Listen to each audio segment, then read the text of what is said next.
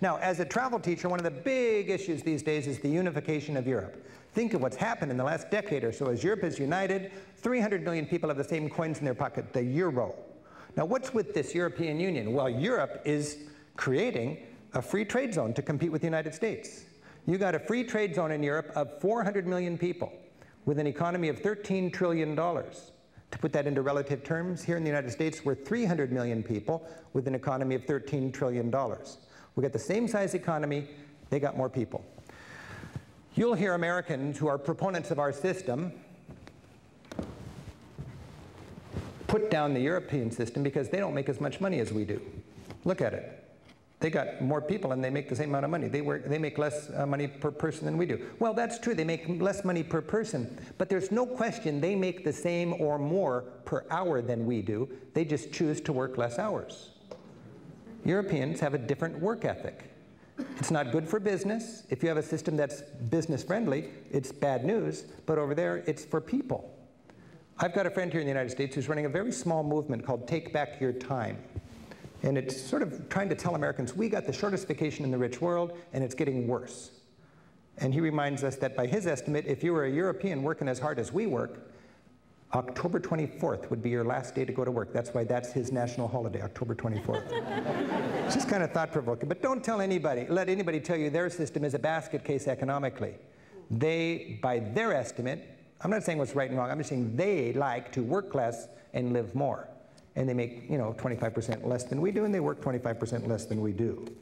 Now, Europe is uniting, and that's the whole idea. They want a free trade zone because they got to compete with us, and they've created that free trade zone with the European Union. I want to remind you, Europe is no, fantasy land. I'm aware of that. They've got all sorts of serious problems. A lot of people, because I go to Europe and I come home and I kind of encourage Americans to get their act together, I'm not saying we're bad and they're good. I'm just learning from them and encouraging us to learn from that and do a little better if we can. I don't think Europe's perfect by any means, and Europe has a lot of economic problems. I'll tell you one thing, I'd hate to run my business in Europe. I'd much rather run it here. I could never have the fun with my business in Europe that I have here because we've got this wonderful freewheeling economic system that's sort of part of our strength economically. Europe has a very difficult situation right now with its geriatric future. There's fewer young people and more old people than ever in Europe, and the prognosis is horrible for Europe. And you'll see a lot of demonstrations on the street these days because in Europe, you can't work all your life hoping to have the same luxurious cradle-to-grave welfare security that your dad had and you've been promised in your work, and all of a sudden they tell you, no, you can't have it. It's very difficult to take away these entitlements in the United States and in Europe. The fact is, in the old days, lots of young people, a few old people, they could support that, right? Now, a few young people, lots of old people, it just is economically, the equation's not there. And it's going to take very, very difficult work for politicians to tell people you can't have the goodies. And the local people are going to be striking, and out on the streets you're going to see a lot of demonstrations as Europe grapples with this new reality. Europe also has lots of problems with racism and with immigration. The whole immigration problem in Europe is like any nation that brings in poor people to do the work they don't want to do. If you're rich enough to have some person from Mexico clean your house, you're going to do it. If you don't want to spend enough money for apples to have rich kids of yours pick the apples, you'll hire people that'll work cheaper. That's just the honest truth. That's what gastarbeiters are all about. We've got them. There's 100,000 Polish people working in Ireland now, gastarbeiters, because Ireland is rich and Poland wants work. Germany's filled with Turks. France is filled with Algerians. It's all gastarbeiters. Rich, generally white people, don't want to do the dirty work. They hire poor people to do it for them. It comes with a bigger cost than your cheap labor, because now you've got an immigrant community you need to assimilate into your society. And the problem I see in Europe is the immigrant communities don't want to assimilate. It's a diaspora. They want to squat in that more comfortable country and keep their culture from home because of the modern communication opportunities and so on. They could do it. You've got third-generation Algerian families in the Netherlands that don't speak a word of Dutch and don't expect their children to either. That's a problem, and that's what Europe is dealing with. It's an awkward thing to talk about, but boy, it's going to be a tough one for Europe. I'm sorry? What was that? Diaspora. I'm sorry. Thank you. Gastarbeiter. That's the German. That's the German word for guest worker. Okay.